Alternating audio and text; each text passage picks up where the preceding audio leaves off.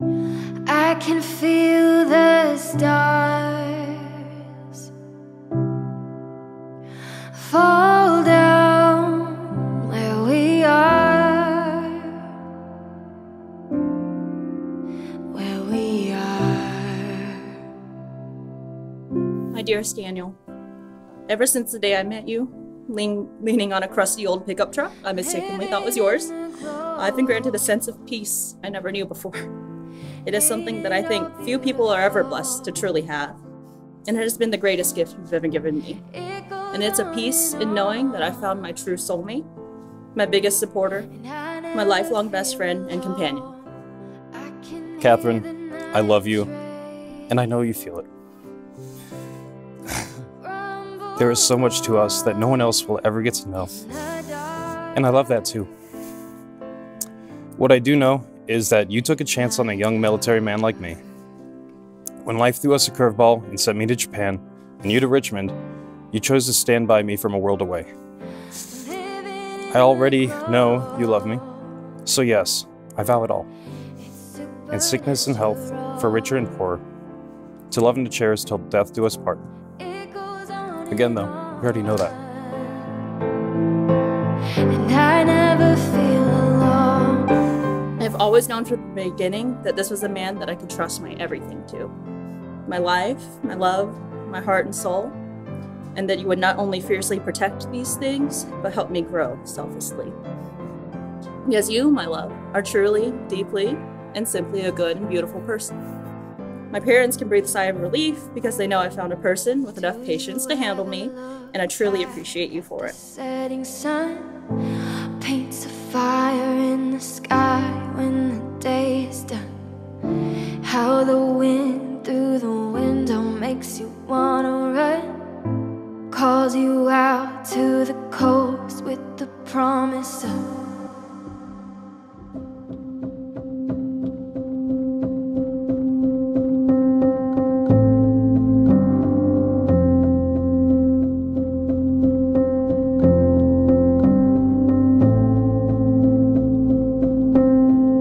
Although today marks the start to the rest of our lives together, I know that it will not be enough time with you.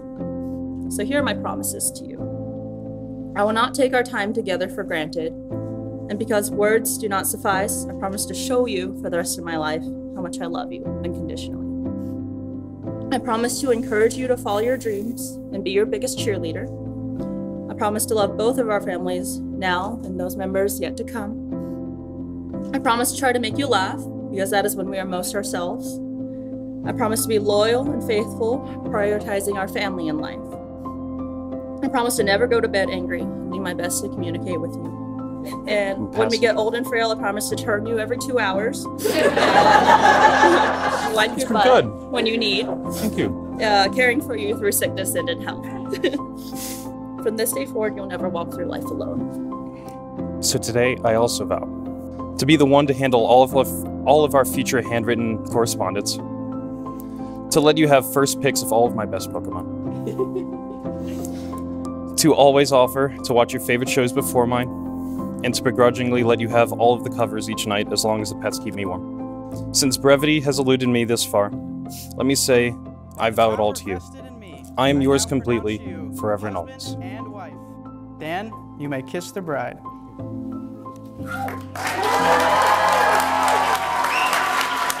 Ladies and gentlemen, presenting now for the first time, Mr. and Mrs. Daniel and Catherine Barati.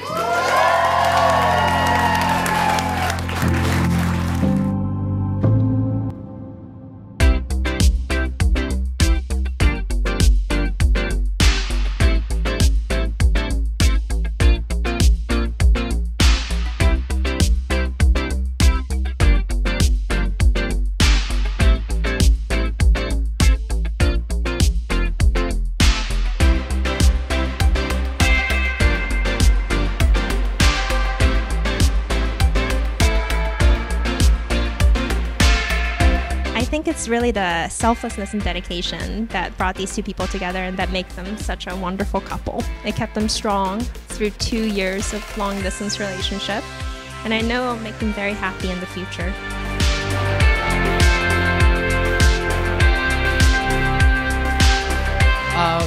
the last thing I want to say is that I'm very proud of Dan's accomplishments and the person he's become.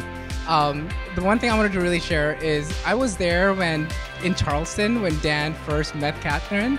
I wasn't physically there, but I had just visited him that weekend, and he was so excited to be sharing his time with her. And he was beaming, and the one thing I have noticed is that excitement has just not faded.